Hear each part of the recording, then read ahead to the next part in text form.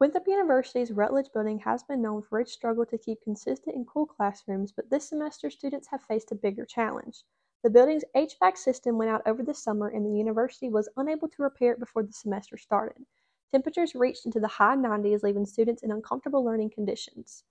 The heat has actually made me physically ill, where I've had to leave class, go home, because I could not stay.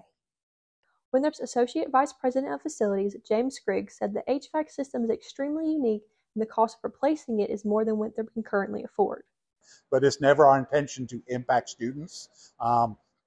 It's just we usually try and find a way to mitigate that situation. Sometimes we're successful, sometimes we're not as successful as we want to be.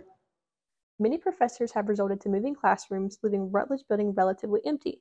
However, Rutledge is not the only building on Winthrop's campus that suffers from a lack of air conditioning. Johnson Hall continues to struggle to keep students cool. So we're just kind of at the mercy of whatever it feels like outside. So nights, especially upstairs, it gets really cool really fast, but it also gets really hot really fast. The university is seeking state funding this year, and a technician has gotten airflow in some areas of Rutledge building, but no immediate solution has been reached. For the Palmetto Report, I'm Karson Byerly.